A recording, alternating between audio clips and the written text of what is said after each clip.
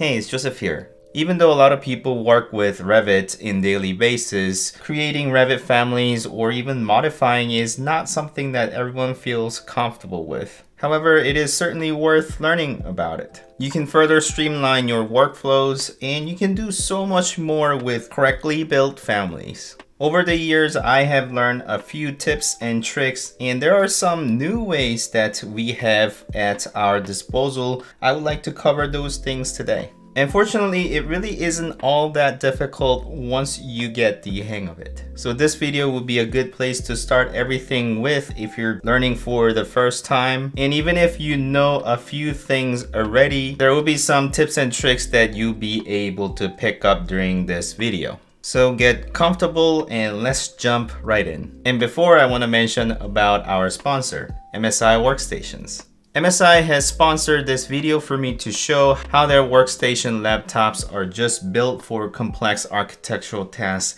that we do. Their powerful workstations such as this WS75 would be able to everything from complex drawing and document handling such as dealing with heavy vector graphics to graphic design work that we typically do as designers, Photoshop, Illustrator, InDesign, and even Premiere Pro. And typical architectural 3D modeling to production design using Revit, Format, AutoCAD, SolidWorks, and SketchUp are just not a problem at all. And the professional rendering with V-Ray, Enscape, and Lumion can be handled with the high-performance graphics card, 6GB of VRAM that NVIDIA Quadro 5000 has. And when the time is right, you can even run VR softwares on this laptop without a problem. This specific laptop includes 4K mini LED display, which is optional, and the screen is incredibly color accurate, vibrant, and bright. This makes judging your project's color easy and accurate. You don't have to second guess your work.